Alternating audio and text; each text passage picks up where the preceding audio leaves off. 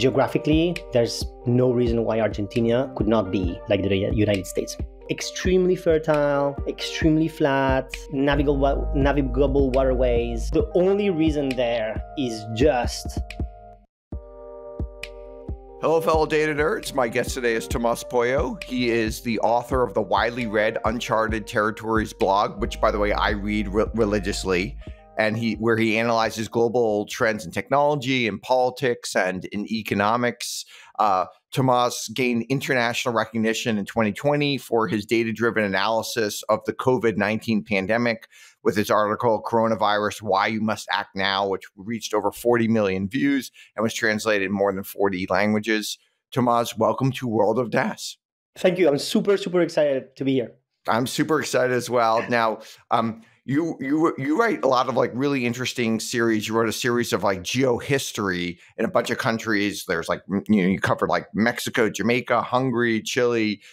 Beyond the obvious, what are some of the major geographic factors that determine power in history? Yeah, I think people don't realize how much this is the case. That's why I'm looking so much into geohistory, because it impacts so much of what we do today and where we live. Like, for example, everybody talks about how Northern Europe, for example, is richer than Southern Europe because of maybe Protestant ethics, work ethics versus Catholic. And I don't think this is true at all. And you can see it, in fact, by geography. The Northern Europe is super flat. It's got these navigable rivers and stuff. That's right. That's right. It's the highest density of navigable waterways in the world, right? And why is this the case? Because you have the Alps that stop all the moisture that comes from the Atlantic, and then it creates snowpacks, which then release these water little by little into the northern plains, and so you end up having very not very intense flood driven rivers, which means that you can navigate them. And navigation is extremely important. People don't realize this. But if you reduce the cost of transportation by half, you can increase the wealth of a region by 10x. Right? And the reason is because if you reduce the cost by half, you can go twice the distance before your goods are not profitable anymore. And that means the distance squared for the surface you can cover. And that means, because there's network effects between all the nodes that you can connect, now you can square that again for the amount of trade value that you can produce. So transportation is extremely important. Northern Europe has perfect transportation thanks to these rivers. Also flat plains, so perfect for agriculture. And these are some of the main reasons why it's so rich. Whereas in the South, you don't have this. You have lots of mountains, and so you cannot transport on rivers. You don't have flat plains, so you don't have as much agricultural output. And so you can start understanding this way how geography impacts all the other parts of the world, and it's most of it, really. And is this like, you have a whole series on like Mexico, and Mexico is extremely hard to navigate internally. Obviously, there's like ports on the oceans and on the Gulf and stuff. Is this why, like, kind of a theory, like why Mexico is just poorer than the U.S.? Is just basically it's just very hard to navigate internally? That's right. So I mentioned that Northern Europe has the highest density of navigable waterways. The U.S. has the biggest surface that's covered by navigable waterways, which is because of the Mississippi, right? The biggest production of agricultural produce in the world, and also very cheap to transport. Then you compare this with Mexico, and Mexico is basically like the Rockies in the north. They extend in the south, and it's all mountains. So everything is 10 times more expensive, most notably transportation. You cannot transport stuff in Mexico. You cannot build infrastructure easily. It's extremely expensive, so you cannot transport stuff. And so what happened in Mexico is the center is very fertile, because even if it's on the mountains, it's much farther south. So this area would be much warmer, but because of the mountains is more elevated, so the temperature is great. The temperature is great for agriculture and living. In fact, Mexico City is fantastic for living. The temperature is fantastic throughout the year. The mountains also catch a lot of rain. And so you have perfect temperature, lots of rain, and central Mexico, has lots of volcanoes. And as a result, for millions of years of volcanic activity, you end up having an extremely fertile ground. So much so that, for example, the Aztecs in Tenochtitlan, they could have 7 harvests a year, right? Wow. So massive amounts of people, because it's extremely fertile, but because transportation is nearly impossible, you don't have any wealth, you don't have any trade. And the US is basically the opposite, right? You have massive so amounts like in Mexico City, if it was just like a country was just Mexico City and not anything else, that's actually a pretty impressive country.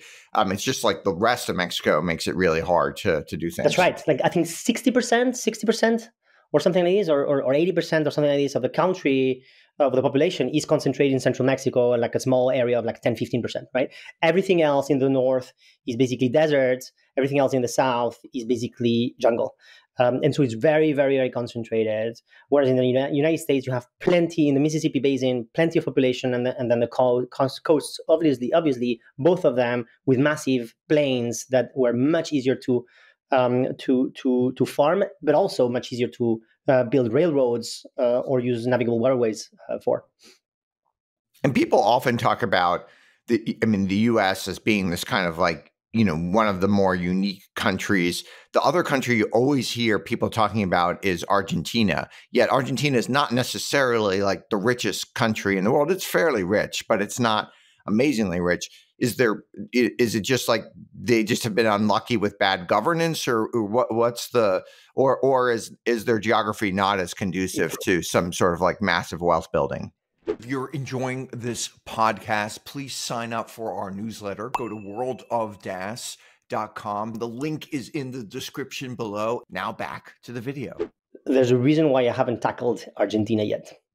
But I already have the draft. I know like a lot of what to say about it.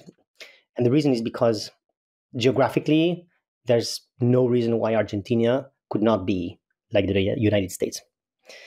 The Paraná River that goes all the way to Paraguay, to Brazil,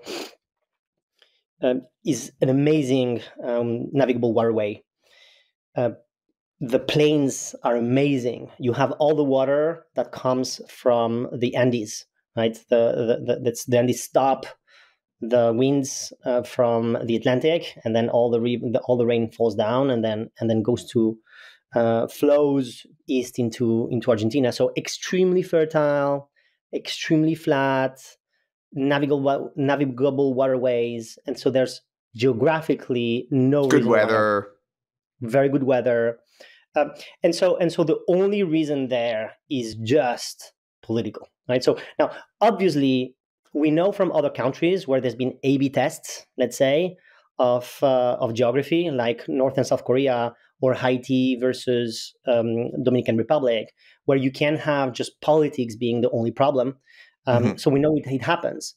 And Argentina has been the case. I've been looking into this, and there's a history of inequality that in the 19th century, where all of the wealth was concentrated in some landowners. But also that actually mirrors a lot of what happened in Southern America, in the south of United States, right? Where landowners had control because the temperature and the weather was perfect for cotton, right, and tobacco. Whereas in the north, that was not the case, and that's why you grew wheat and corn. So actually, people don't realize this, but I think a lot of the political differences that happen between northern and southern United States come from geography, not from history. The history was a consequence of the geography, and so this happens. And in Argentina, some of these mechanics also happened, and then in the 20th century there was the turnaround where then people became much more socialist, and so the economy was not very productive. So there's a lot of history that happened. Because if you think of Argentina, like in 1900, there was the saying, as rich as an Argentine. Like, it was an incredibly rich country. They've had they have, a lot of countries, they've benefited a lot from immigration. They have all these very, very smart people that have immigrated there. Many have come from Italy and from many, many other countries, Germany, and stuff, to Argentina. They've had a lot. You just like literally list down the things. Like, they've benefited from almost every major trend. They have lots. They basically can make everything they want there. They're self-sufficient. Yet still, it's just like they just still have just bad after bad after bad governance.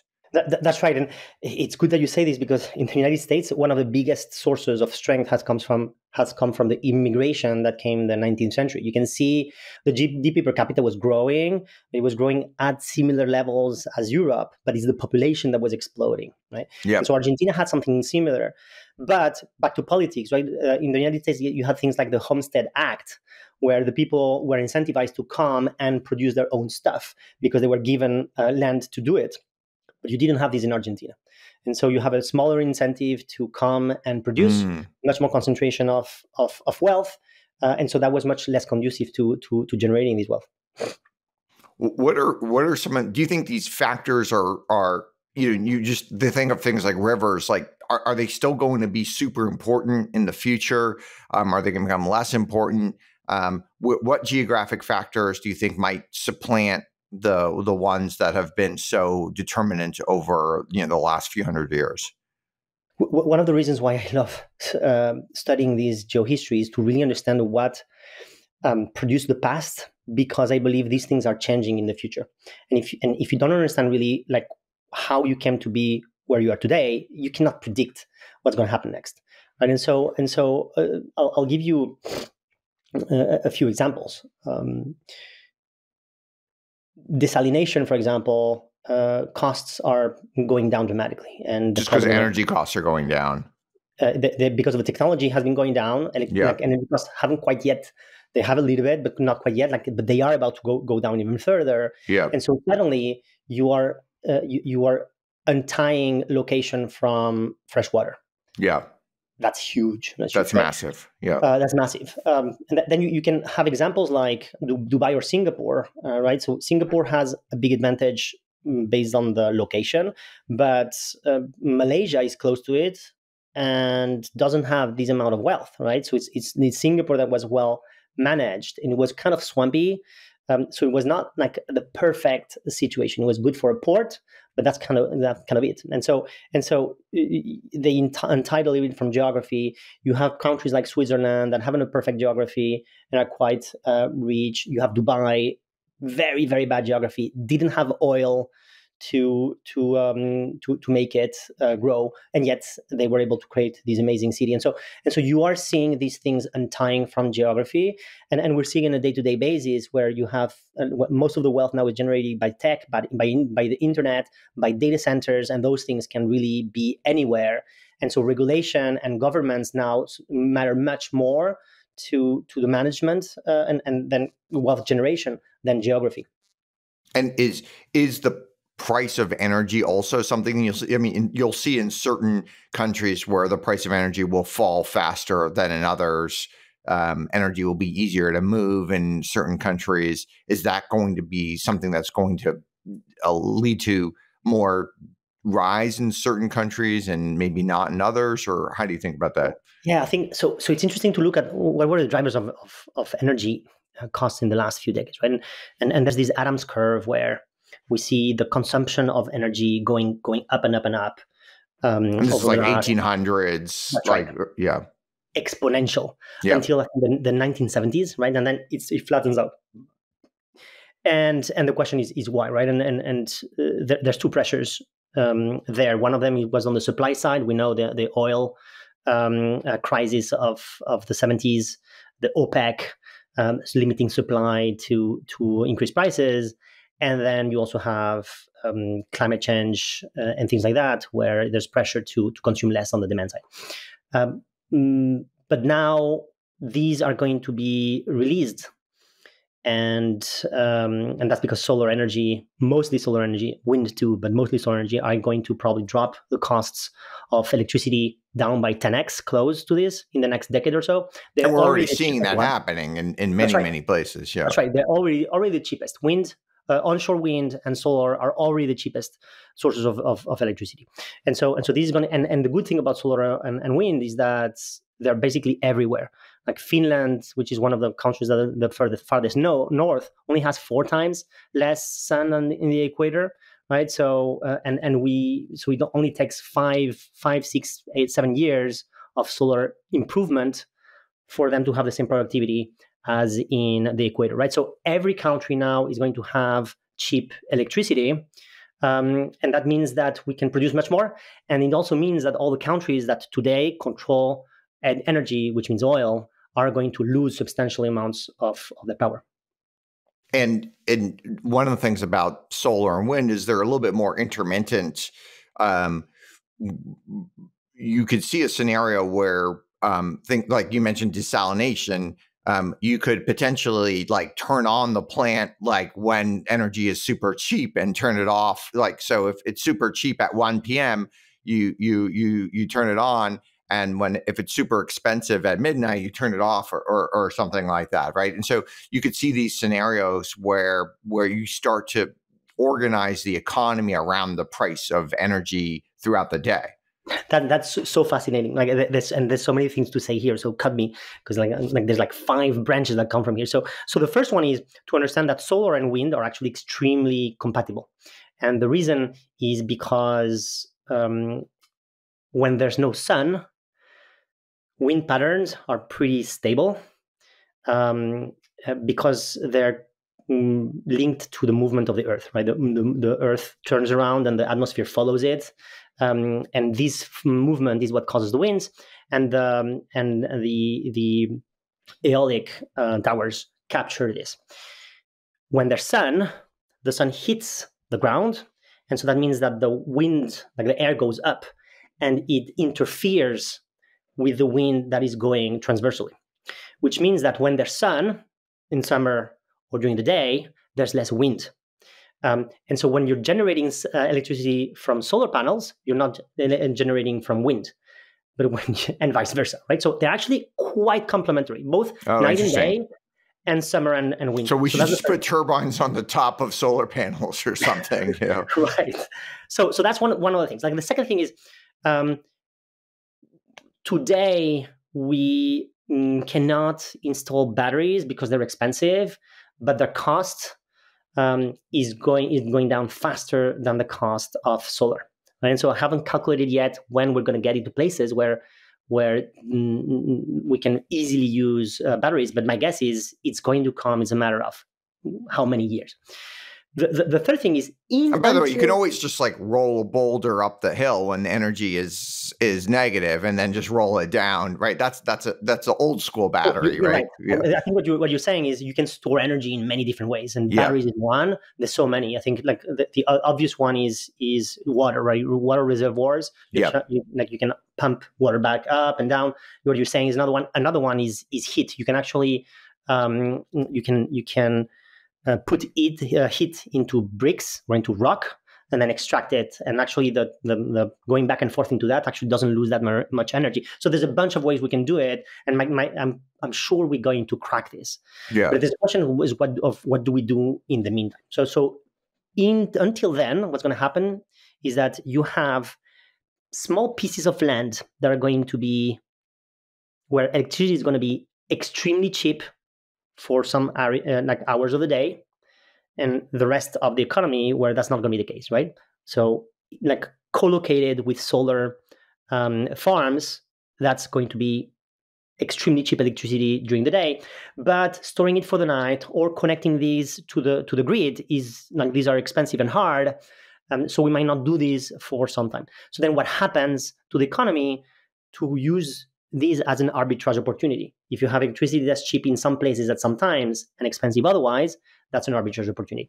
And I think the answer is there's going to be a lot of new industries that spring up to take advantage of this arbitrage opportunity. Yeah, because you can imagine if you're like, training an AI model, well, you don't have to run that 24 hours a day. You could run that for 4 hours a day when energy is the price of energy is zero or negative, and then just turn it off for a while and then run. So yeah, maybe it takes a little bit longer to train the model, but it's much, much cheaper. So that's a fundamental, like that's such an interesting comment, because the fundamental force behind this is what are things where the cost of electricity matters a lot, but the capex does not. And so here you give me an example of the data where data centers where the cost of the capex is high today. Yeah. Right. So NVIDIA is making all the money in Yes. AI. And so the question, I think, is like, if you think about it from this perspective, then the question becomes is, what are the industries that have high OPEX cost from energy and can have low CapEx? And I'll give you a couple of them. One of them is natural gas. Right? So natural gas today, you extract it from the ground, but you could generate it from the air. You can capture CO2 from the air. You can get water. You split the water. You create hydrogen with this, and you mix the hydrogen with the CO2, and basically you get methane. Right? Mm-hmm. Methane is natural gas. The only reason why you don't do this is because energy is very expensive. And because it's very expensive, the result is that we are... hold on, because I had a notification. And the reason... so what was I saying? The reason why energy is expensive, the reason why... So the energy is very... Yeah. So the energy is very expensive. And then as a result... the companies that generate hydrogen, for example, focus on optimizing the cost of capex. On optimizing the cost of OPEX. And so they end up having machines that are very expensive. If your energy now becomes dirt cheap, you can produce machines that are dirt cheap too, because you're not optimizing for the energy. And so what you end up having, and this is true today, you already have machines that can generate methane from thin air in the United States more cheaply than pulling it from the ground, right? And this is only going to be more true in the next few years. Today, this is true because of help from subsidies from the government, but in a few years, it's just going to be straight cheaper to pull your methane from the air than from the ground. Yeah, so like last year in 2023, California had negative energy prices for 20% of the hours. I assume in 2024, it'll be even higher than 20%. At some point, you could just see this like crazy curve. It could be like 40% at some point where it's like literally the price is negative. Like they're paying you to actually use the energy. So that's right. And people think, because now the energy is negative, the cost of energy is negative during the day, people are going to stop installing solar panels. But that's not true for a couple of reasons. One of them is the valuable energy now happens in the morning at night, right? That's where, and so what happens is you have this, imagine that you have this curve of sun electricity during the day. And so you are going to install more solar panels because your curve now grows like this. And so these sides here on the morning and the evening are extremely valuable electricity. Here at the top, you throw this energy away because that's like nobody's going to buy it, but they're going to buy it on the sides. So in the morning, in the evening, because you have more solar energy. And so what happens is you are going to have more energy that is basically free, or even people pay you to consume it in the middle of the day. And so you can use that. One of them is, as I mentioned, methane production for sure. Yeah. So imagine the geopolitical repercussions of this. Any country can produce their methane for free. And so the second example to me is farming. So farming, one of the reasons, farming is a lot of energy, really, right? Yeah. Fertilizer is energy. Fertilizer. Yep. That's right. You like lights. You want to put lights during at night, for example. Right. Vertical farming. Right. Vertical farming. Vertical farming is like 30-40% of the costs are energy today, and that makes it impossible. But if you divide these costs by 10, suddenly you can create vertical farming. And if you can do vertical farming, then the entire Earth changes, because around 15-ish% of the entire habitable land is farming, and all of that can be replaced with wood or whatever we want, because now suddenly we can produce food in vertical farms. Not only that, but also geopolitically, the consequences of that, any country now can be independent in their food production, right? So how is the world going to react to this? That's I find it super interesting too, because if you just think of like the average consumer, let's say your electric bill is X $100 a month or something like that. Your energy bill is X $100 a month for your average consumer. Well, if you're a consumer, a lot of your bills, a lot of your appliances are just kind of going at random times per day and stuff. If there are certain parts of the day where it's negative, you don't even have to be home, but you could like run your washing machine and run your dryer when you're not home. You could run your dishwasher in at home. You could charge your car, at certain points in the time. There's all these other things that you could do. And most of the energy uses for people are actually very, very spiky. It's just that it's the dishwasher, it's the dryer, it's it's not the refrigerator, which is always going on and stuff. And then of course you can always have like a big battery pack in your house too. And so you could just like charge that when the energy price is close to zero. So we could start to see this like interesting thing where it could like all of a sudden could be this like deflationary thing for consumers where they have more money in their pockets because they're spending less money on things like on things like energy. I think that's probably going to be the case, and I wonder, and I haven't looked into this, but I'm wondering if the biggest impact is going to be on this side, or the industry side, because my guess is for many people, electricity is a substantial part of or energy is of their costs, but it's not going to be in countries like the United States. It's not going to be like 50%, right? This is very different. In regions like Africa, right? In Africa, you don't have a grid. Energy is extremely expensive. And so suddenly, if you can have free electricity, reliable all the time, how does that change the entire economy?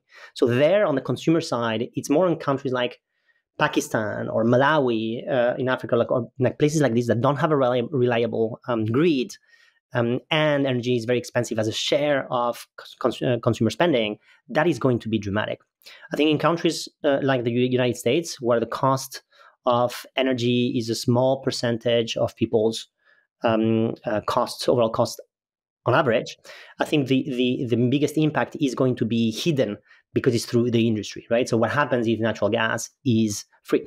So I think those are the what happens is if your food suddenly, instead of costing you 7 to 15% of your costs, now costs you like 2 or 3%, because food prices are so energy dependent.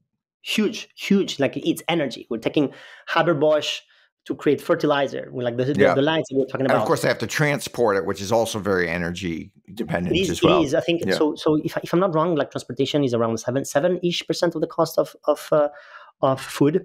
So I think it matters, but it matters less than some of these things. But here's an example. So something that I found it's crazy. The productivity of tomatoes in the Netherlands per acre, I think it's something like 20 or 40 times higher than in other countries, even developed countries like why is the Netherlands, like everyone always points to the Netherlands as being this like agricultural place. Like, why have they figured it out? And it seems like nowhere else in the world has like even anywhere near the productivity that they do. So I'm like 70% confidence on what I'm going to tell you. But grain of salt. They discovered natural gas in the 70s. Yeah. And the Dutch disease. Yeah. Yeah, Dutch disease. But thankfully, their Dutch disease is weaker than in other countries. And so one of the ways that they use this is to power their greenhouses. So if you take pictures of the Netherlands, some parts of the Netherlands at night, you see that they're purple. And why are they purple? Because they're lighting the greenhouses, and purple is the most efficient color for plants. And so they have their there are greenhouses where the temperature is optimized, the CO2 is optimized, the fertilizer is optimized, like everything Right. is optimized. You're always going to have a perfect harvest. That's right. And you can do that because energy was cheap, because they had natural gas. And so now apply this to everywhere else in the world, and suddenly you can like 10x, 50x your productivity. Interesting. Now, another person who really writes a lot about geography is Peter Zeihan. How do your views different from his? I love what he's done. I think part of why I started writing, studying what I do is because of the work that he did. When he was at Stratfor, for example, like there was a series of monographs that I read, I don't know, like 10 years ago, maybe something like this, like fantastic monographs of countries. And these plus things like Guns, Germs, and Steel got me into this geography. So I don't think that I am fundamentally different from him. I think we're focusing our attention in different places. He decided to use his insights to understand present day geopolitics, right? What's going to happen in Lebanon tomorrow? Yeah, right. And I think I'm less interested in that. I'm more interested in the big arrow of history. And so not what's going to happen tomorrow in Lebanon, but what's going to happen in the Middle East in the next 20 years when Saudi Arabia does not have the oil money that it does anymore. Right. So these are the questions I think that I'm a bit more focused on. But he's amazing, and I love what he's written. And I think we think alike in geographical determinism. And if you think of like, you write a lot about oil and oil money and stuff. And people have been somewhat predicting oil money will go down for some of these big oil producing countries for many years. When do you think like that actually catches up? And it does seem like many of them are planning. It seems like folks like Saudi Arabia and many of these other ones are planning for this inevitable point where they will have less oil money. But when do you think that happens, and how do you think they respond to it? Yeah, I'm not sure yet. I've been thinking about this for some time. So here's what I know so far. Oil consumption is going to keep growing for some time. Right? But it's still only growing at like 1 or 2% a year, right? It's not going fast, and the investment in from oil companies has been going down and whatnot. So they see this coming, but it's going to take some time. It's not going to be like in 2, 3, 5 years. When do you think it starts to be at 0% per year, and when do you think that hits? It's going to start happening. I'm not sure. My get like 50% confidence is like 10-ish years. Okay. Just because solar, like if you look at solar costs, I'm pretty convinced that they're going to more electric cars over time, and hybrid cars. It takes some time. It takes some time for exactly right. So my guess is 10-ish years. But then I think it's going to go real fast. It's going to take some time, and then it's going to go real fast. And then it's like 2, 3, 4% a year kind of type of thing decline. Maybe. This is not...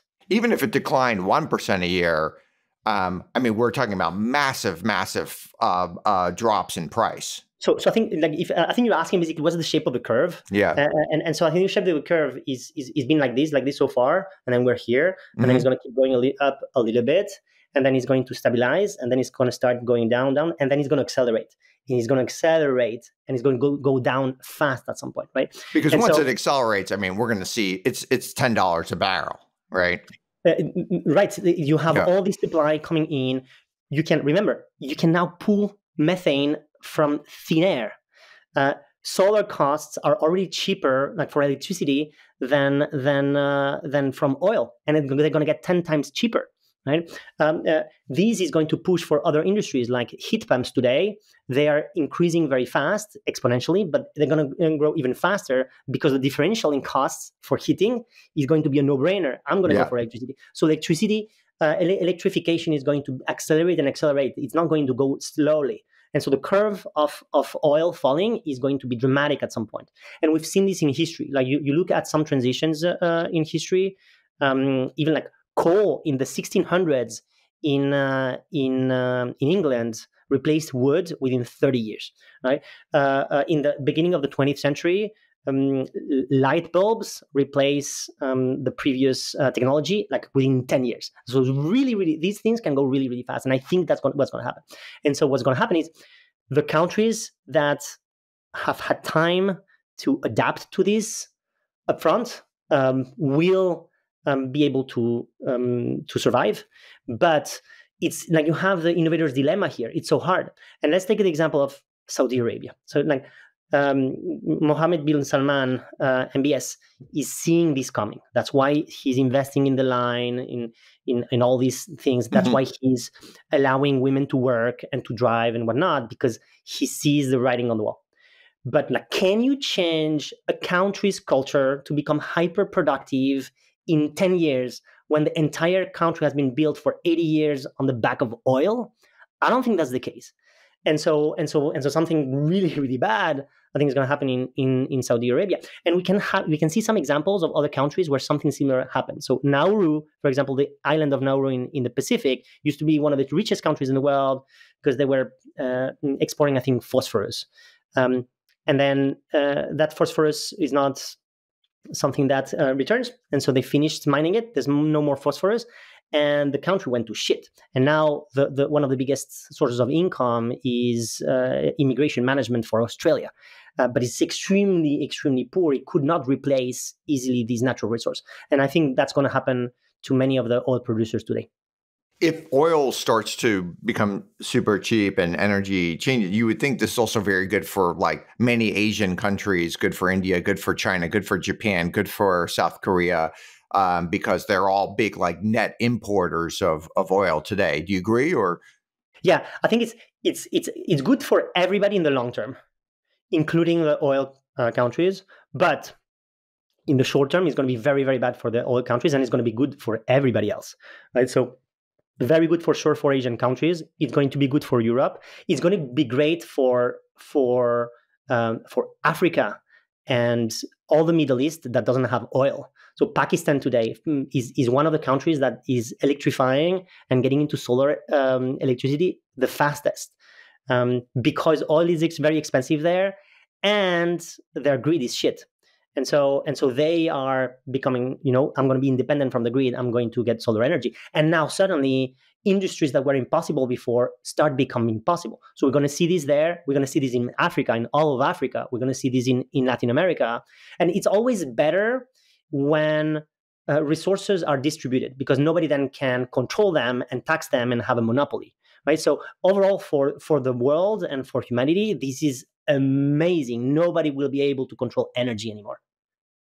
Internet adoption grew much faster than other technologies, even like the printing press or the radio. How are, and we've got these new things like mobile, which is even growing even faster than internet. What are some of the ramifications for other things, the new kind of waves like AI? Yeah, I think we've talked about how people don't fully understand how energy works and transportation, right? And the cost of transportation and information is another one, right? And it's useful here to go back to history to understand what happened, how communication technologies shaped history. And the perfect one is the printing press. So before the printing press, information management throughout Europe was handled by the church. The Catholic Church had a monopoly on information, and information moved very slowly because it was as fast as the correspondence or as fast as scribes could write. And suddenly, you have the printing press. Your marginal cost of producing information, storing information, and communicating information goes down dramatically. And then immediately scientific discoveries shoot up. The other thing that you see is that politics go completely reshaped. The Protestantism is impossible without the printing press. It's because the church did not have a monopoly on information anymore that suddenly you can have people disagreeing with it and distributing this information. And so you have a dramatic a change in science, you have a dramatic change in politics. In the politics, so much so that the church's power starts dwindling and the nation states start emerging. Why? Because areas that had big cities, they were the ones producing the most books, and they produced it in the local vernacular. And then the people around these areas started learning this language to be able to read these books and communicate. And so what's happening is, little by little, you get these islands of language that start expanding, right? And so German starts appearing from this, French, Italian, Spanish. And so you have these languages that eventually create nations that feel very nationalistic. That was impossible without the printing press. It's because the language became discrete like this. So now, fast forward to today. The internet is basically doing the exact same thing. It is changing how we produce information, how we're producing science, and how our politics are going to change. And so you mentioned AI and you mentioned mobile, and I think these are two examples of how this process is accelerating. Right? The internet took 30 years to develop, and then mobile, and within 10, 20 years, everybody has a mobile phone, and then AI is faster. ChatGPT has one of the biggest, fastest adoption rates in history. And so here we're at this cusp where these technologies are being adopted extremely fast and faster and faster and faster, but we haven't seen yet the scientific evolution and the political evolution that is about to come. And we're feeling it already, because things like the woke movement and counter woke movement and things like this are the result of the internet, but we're living through it. So we don't have the perspective to understand what's coming. And so because there's been a lot of people have been saying science has not been progressing, very fast. Let's say since the 70s, it's really slowed down. So you have this rise of communication, the rise of globalization, the rise of people all over the world who can communicate very, very, very quickly. You would think that would massively accelerate scientific discovery, scientific learning. What do you say to the skeptics that say science is not progressing as fast as it should? So a couple of thoughts on this. One of them is I read, I don't know, a dozen papers for each one of the articles that I write. So I read a lot of papers from a lot of fields. And I can tell you that papers that are older than 5-6 years, they're far and in between, and they're much lower quality. And so, from my so you're saying the more recent papers are significantly better than even papers that were 6 years ago? There's more quantity and there's more quality of them. Interesting. Okay. Yeah. And so my anecdotal evidence there is that I don't believe that science is slowing down. I'll give you a couple more. A lot of the people who say that science is slowing down is because they're saying, where are the geniuses, right? And I think they look at, for example, literature and say, the geniuses were 4 centuries ago. Where are the Shakespeares of today? Where's Mozart? That's right. Yeah. That's right. Okay. Go Einstein. Yeah. Exactly. But if you think about it, this is not a problem of geniuses, it's a problem of fields. Is it a coincidence that Shakespeare and Cervantes appear soon after the printing press? It's not, because before that, it was much harder to be good at literature. And so literature was an emerging field. And all the innovation happens in the emerging fields. Right. Yep. So obviously, if physics, being a classical music composer today is not that. It's not. Right. It's not a new technology. It's not something like the most ambitious people go do. That's right. And so what you see is all of the innovation in any field is early on.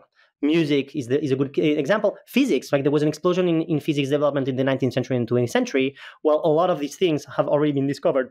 So the low-hanging fruits are taken. Yep. So if you take this perspective, then the question is completely different. Is okay, it's a question of innovation of fields. So the new question would be, okay, what's the equivalent of literature for today?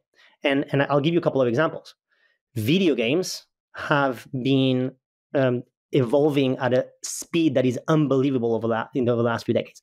Yep. And I'm sure in a century, people are going to say, oh my God, the creator of Nintendo, the creator of The Last of Us, these are amazing games. We don't have any creators like this. Yeah, OpenAI Transformers, AI, like, oh my God, these people are amazing. These creators, we don't have them anymore in AI. Mm-hmm. Yeah, of course, because AI is not, so for me, it's more a question of fields. And I don't believe a second that science is slowing down. In fact, with AI, I'm pretty sure it's going to accelerate. It's interesting because, like, you know, in the 80s, it's kind of like starting in the 70s, when people say scientific innovation went down, in the 80s, like, we saw so much innovation in finance.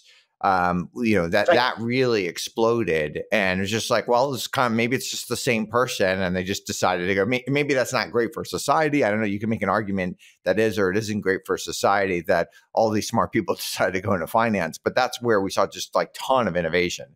So I agree with you, and I don't think actually that's so bad. I think what's happening is people are not stupid, and they're going where there's the highest ROI in their efforts, right? So when physics is lower ROI, they go to finance, and finance is actually an extremely useful field because it's the proper allocation of resources, right? So I'm so glad, but then you, in the 2000s, after the crash, substantially fewer people were going there, and they started going into tech and the internet. And that's the right allocation of resources because that was a new field, and everything was there to be discovered. And now they're going to AI, and so we're always doing this. So I'm not worried about the arc of innovation there in history. Interesting. And do you think AI is going to be more than an internet level breakthrough? Like, is it even more profound? Okay, so I'm gonna spell this out, but the short is my PDOOM is 20%, and I think we have 8 to 15 years to live. So what does it mean? PDOOM, right? So how acquainted is your audience to this? Fairly acquainted, yeah. Okay, good, right? So the idea that you create this AI, it studies itself to improve itself, and then because it's an AI, it does this faster and faster and faster, and so there's an extreme, like a FOOM, extremely fast takeoff in intelligence, and then they can become super intelligence in a matter of days or months, right? And so I believe there's a high likelihood that this happens. And when you look at the market, like Metaculus and things like this, the predictions for this is between like 7 and 15 years, with a median around, I think, 8, right? So they're saying basically by 2032, we end up with superintelligence. And I don't know if it's 2032, but the decade is going to be the 2030s. So in the decade of the 2030s, if not early, we are going to have superintelligences. And we just don't know what's going to happen after this. This is what we're saying about singularity. We're calling it singularity. We just don't know. So the only thing that I know is that things are going to get accelerating faster and faster and faster. AI is the future, is the only thing that really matters right now. Unless there's some limiting factor that we don't know, that I'm not sure about, which might be energy or our ability to produce data centers and things like this. But even with that, I think it's probably going to come in 8 to 15 years. And so we don't know what's going to happen after that. And this is the biggest, most important trend today. I mean, I think most people are both excited and incredibly worried and afraid at the same time. And maybe more so than ever before. It's, you have these kind of like dual things that are happening at once.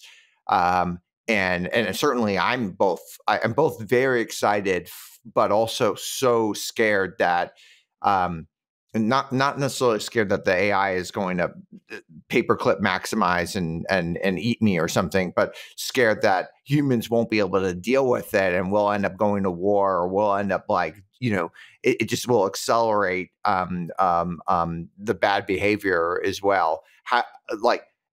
Where do you see where's the optimistic case that we can avoid some of these traps? So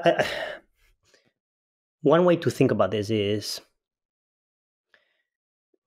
chimpanzees should not create Homo sapiens, right? If they create Homo sapiens, they need to be damn sure that Homo sapiens loves them very, very much. Yes.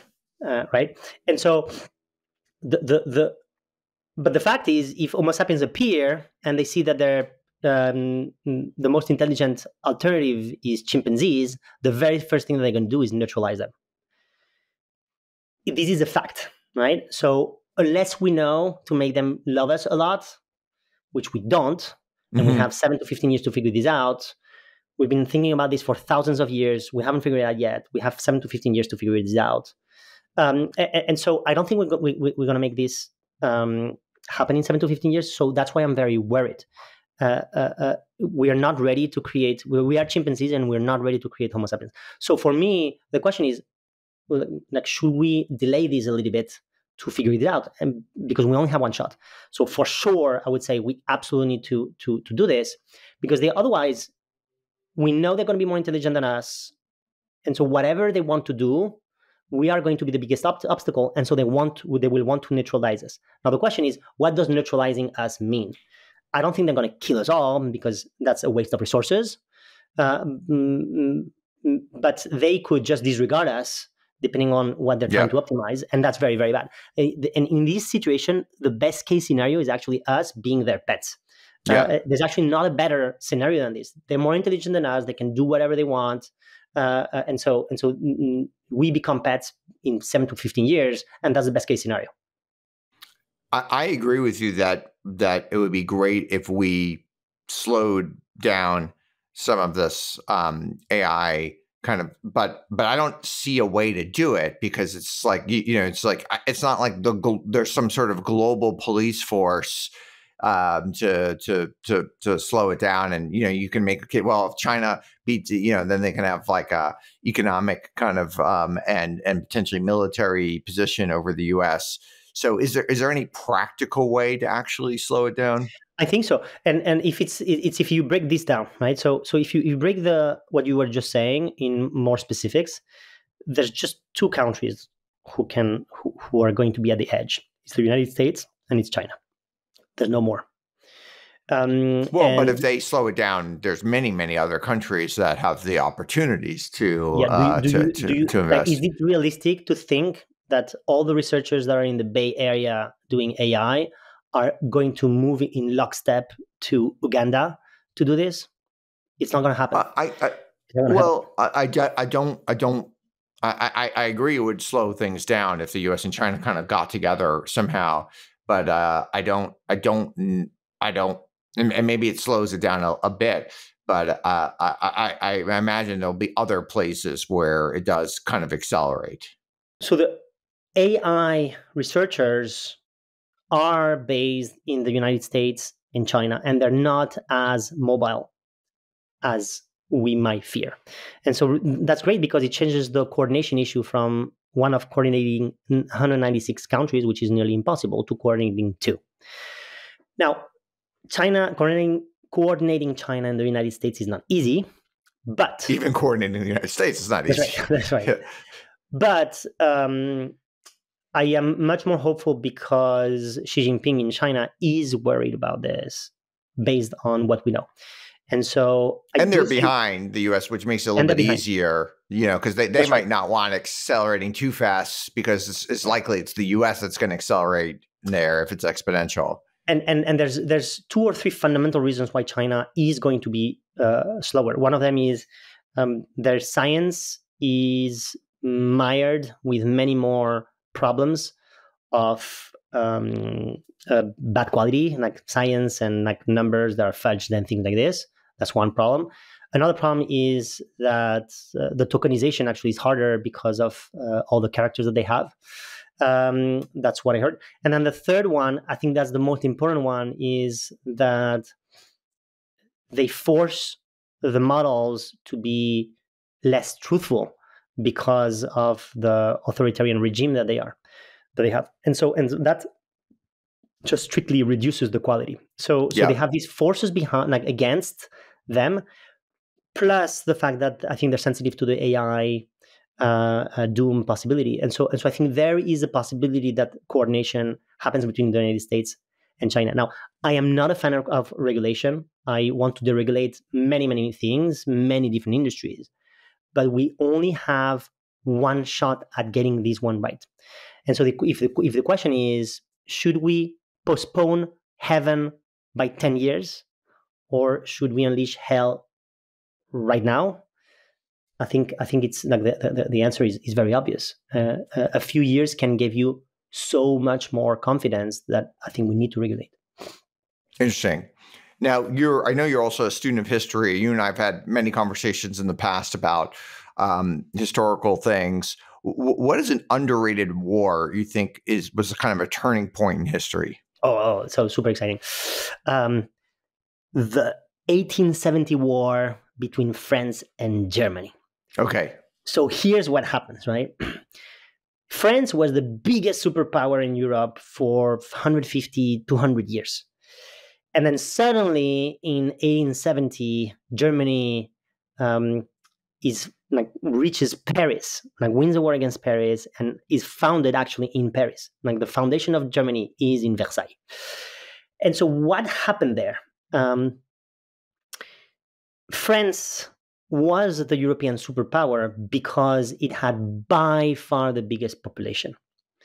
It's one of the biggest countries. It's extremely fertile, so its population was extremely high.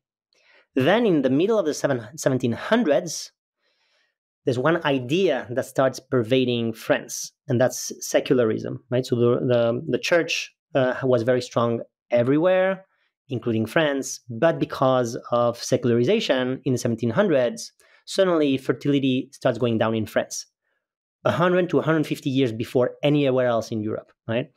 And if we go back to the printing press, that's one of the reasons. You cannot have secularization without the printing press. But anyway, it starts in France. And you see the places that became more secular suddenly lose fertility the fastest. By the early 1800s, when Napoleon is crushing the rest of Europe, he's crushing the rest of Europe because he has a very big population. That's one of the biggest reasons. Also because he could recruit most of them thanks to nationalism ideas, right? So many people and nationalism ideas, that means lots of soldiers, and that's the biggest reason why he wins. Not because he's an amazing military leader, which he is, but because he has more people. But by that time, Napoleon and company in France, they already were extremely worried about the fertility rate in France, which had gone down because of secularization. They were worried to death. By the year 1870 is the year when the German population equals the French population, because they kept growing, whereas France was not growing as much. And Germany unified, so now that's right. You have like many different countries coming together as one. That's right. So suddenly the population of the Holy Roman Empire basically coalesces into Germany. That population is bigger than the one in France. And that moment is the moment when Germany starts winning. And then after that, and you had some governance things too. Like Bismarck was, clearly kind of the titan of that era. He was. But again, this is an interesting factor.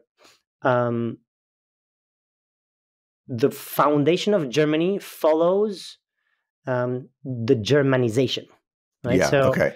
It is many countries are different, where you have a polity that forms and then the language coalesces around it. In the case of Germany, it was the other way around. German had been expanding, and basically the Germany that Bismarck creates is wherever Germans were a majority, that was Germany, except for Austria, right? That's basically it. So, and remember that the 19th century is the century where nationalism becomes a huge trend everywhere in Europe, mainly because everybody was following the example of Napoleon. Napoleon, massive nationalism in France. They saw that you can recruit all these soldiers for this with this idea. So everybody wanted to be nationalists. So you have this big push for nationalism in Germany that happens in the 19th century that coalesces the country. And now, of course, Bismarck was very strong and he did things correctly, but all the elements in history were there.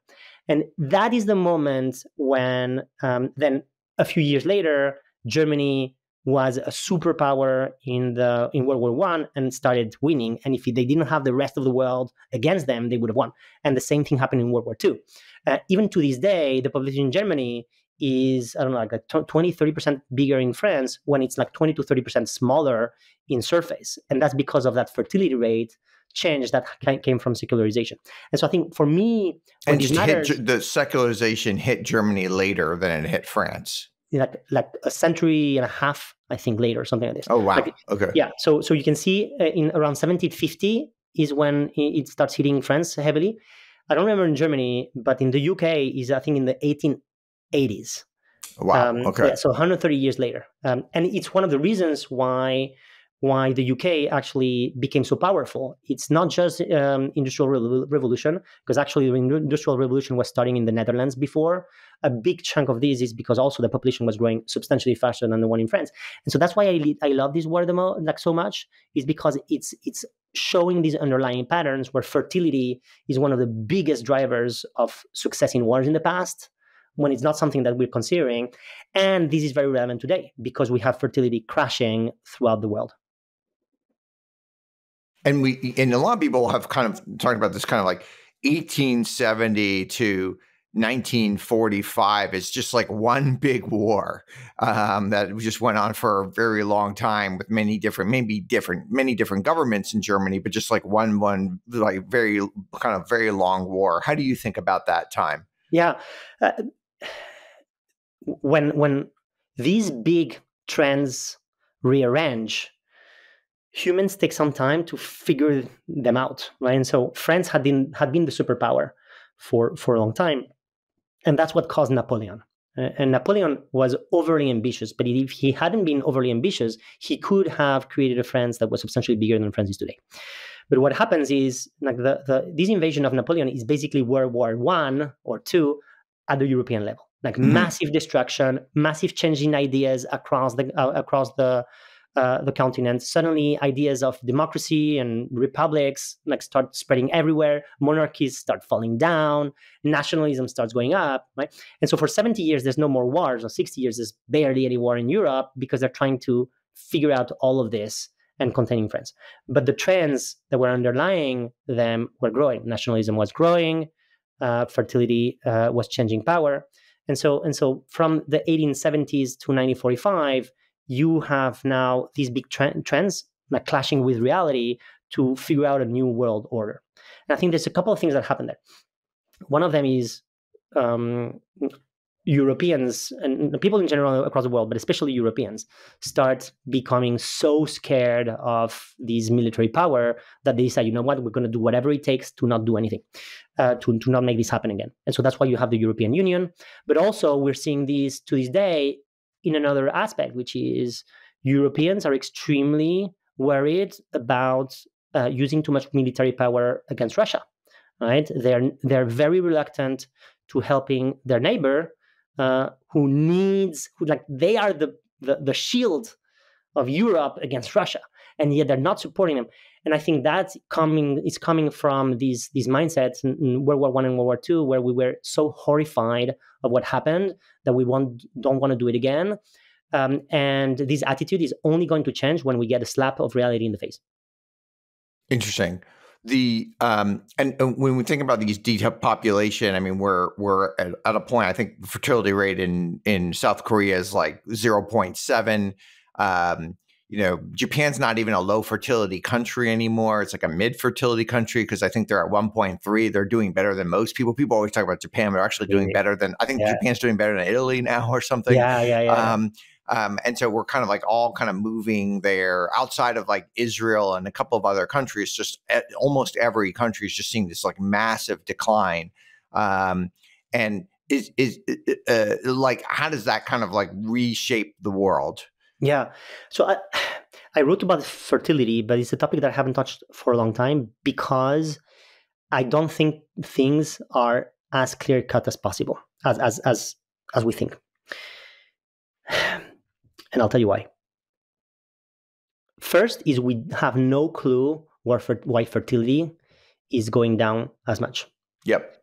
There is 50 culprits, right? The normal story is, it's with economic development, there's more opportunities and people don't want to have more children because they want to invest more on them.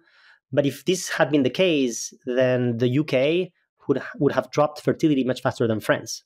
Yeah, because it was and North Korea has dropped fertility, and even these like countries of really bad economic development. That's right. That's right. So it is not that, and sanitation is one factor too, but it's probably not this. And if you start going down, like there's 100 of these, right? Is it because marriage is going down? Is it because urbanization? Is it because apartments are smaller? Is it because of status-seeking behavior? Like there's 100 of these potential reasons, and until this is properly diagnosed, we just don't know. And if we don't know, we can. And it might be each one could be 1% of it or something like that, right? That's right. Yeah. That's right. But the interesting thing is it's going down everywhere in the world. So it cannot be a very complex thing, and it has to be something that's happening everywhere. With delays in time, but it's happening everywhere, right? So it has to be something relatively simple, because otherwise, it would be different in different places.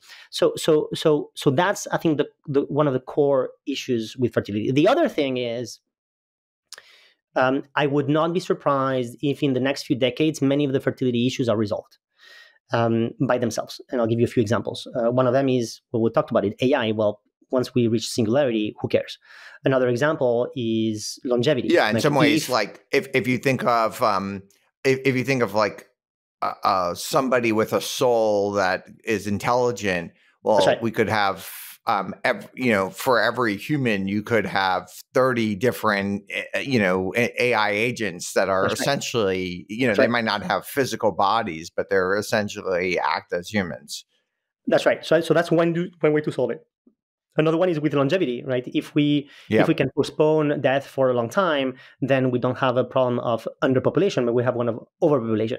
Another example is we're about to figure out how to use standard cells to get them into gametes, so we can create IVF, in vitro fertilization, with any types of cell. You combine that with artificial wombs, and then suddenly you can have babies, as many as you want, by eliminating two of the biggest drawbacks, which are like getting pregnant and then the pregnancy itself. I'll give you another example. One of the biggest obstacles two of the biggest obstacles for having children might be childcare and education, or the cars. Like there's not enough car seats. But if suddenly energy goes down, the cost of energy goes down, and self-driving cars can drive you everywhere, now you don't have the problem of the cars. And we have an AI teacher, and Exactly. So my guess is there's so many variables on the fertility issue that although if things kept going this way, I would be very worried. But I think there's so many variables that are going to change in the next decades that I'm not worried about it right now. Yeah, you could definitely see a scenario where like it flips, right? There's a lot of scenarios where all of a sudden it flips and we see this kind of explosion in babies and stuff. That's right. So if this was a problem that's going to hit us in 2 years, I would be extremely worried, because it's something that's going to happen, like hit us in like 50 years or whatnot. Like I'm not. Now, you also written a lot about real estate, which has been kind of a cornerstone of wealth building, especially for Americans. Why don't you think it'll be a good investment going forward? Yeah. The biggest drivers of real estate price growth are not going to be true in the future, right? The reasons why your house price has been going up till now is not going to be true anymore. So if you break this down, what are the big drivers of population housing growth, I presume, is very important. Exactly. The biggest one is supply of land, actually, versus demand of land, and the biggest driver of the supply of demand is number of people, and the population has been growing since the 50s. Like there's no tomorrow. It's not just the population, though; it's also the household size, right? So households were much bigger, and now you have fewer people per household. And so if you have 10 times more people, but also each household is smaller, then you have like right. In the U.S., it used to be like the average home was like 800 square feet. That was like in the 50s. It was 800 square feet. Now it's approaching like 3,000 square feet. It's just so much bigger. It's like 5x bigger than it used to be. Exactly. And so the demand has been growing and growing and growing like crazy over the last 8 decades, seven decades. Conversely, the supply has been reasonably constrained. It was completely unbridled in the middle of the 20th century. when cars had been invented, and then people were going to the suburbs and whatnot. So supply was unbridled. Levittown, growing and those types of things. Yeah. That's right. That's right. But that is not true anymore for the last like 3-4 decades. Right. And so there's the NIMBY movement and all that things. And so what happened over the last 4 or 5 decades is that you had a constraint in the supply, whereas your demand was growing like crazy. And so that's why prices have been going up. These trends have lasted so long that all the people who experienced real estate before are dead. So all the people who remember real estate have lived this. And so they think this is all of history. But that's not what happened. Up till the 1950s, actually, the price of real estate was extremely stable throughout Yeah, even houses like up till the 70s really didn't go up very much at all. Yeah. So depending on the place, but that's right. That's right. Exactly. Yeah. Right. So the supply is really limited starting in the 80s. And so what happens in the future is the demand is actually not going to grow because the population is not going to grow. Your household size is not shrinking anymore. And the only driver of demand going up is more square feet per person. But because again, your number of people per household has been going down. At some point, we've reached like you just can't get any bigger. That's right. You go to sometimes I go to a friend of mine's house and they're like 15,000 square feet and they've got 2 kids. Like they don't even know where their kids are. That's right. So I mean, when you look at the data, it does look like it's still growing per person, like the square footage. But I agree with you. I don't think it's going to go anywhere. And so if the population is shrinking, and the household size is not going down anymore, and then the biggest drivers of demand are changing from going up to going down. And then then we look like Japan, where real estate's been basically flat. That's right.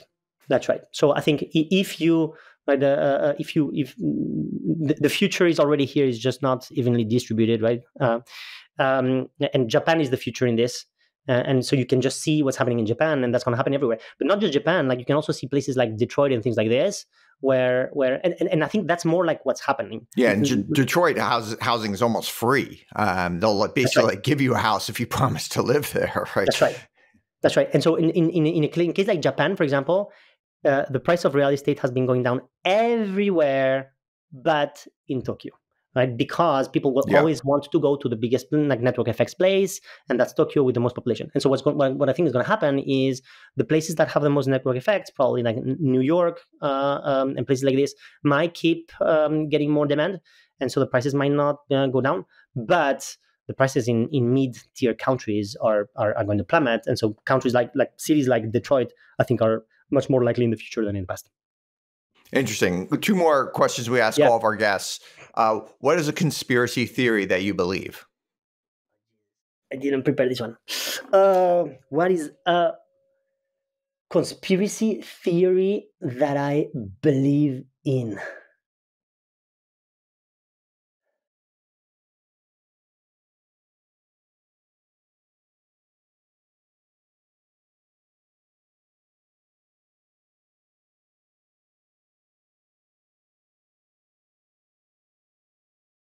Oh, yeah.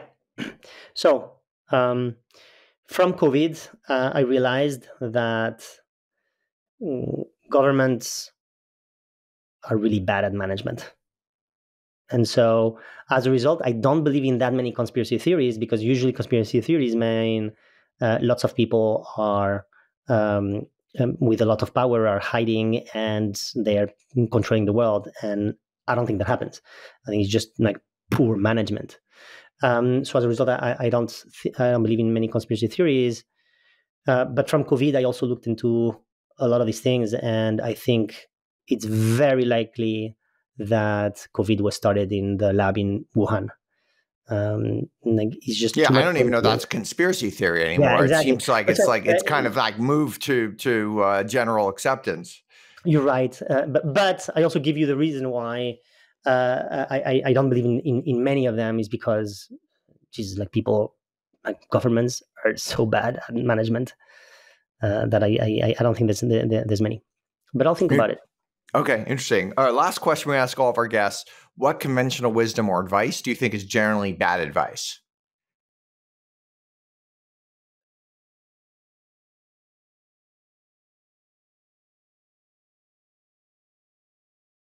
I think right now, 98% 8% of advice on career management is wrong. Because nearly everybody gives advice based on their experience. And everybody's experience is about to be appended. Yep. So nobody's experience is relevant.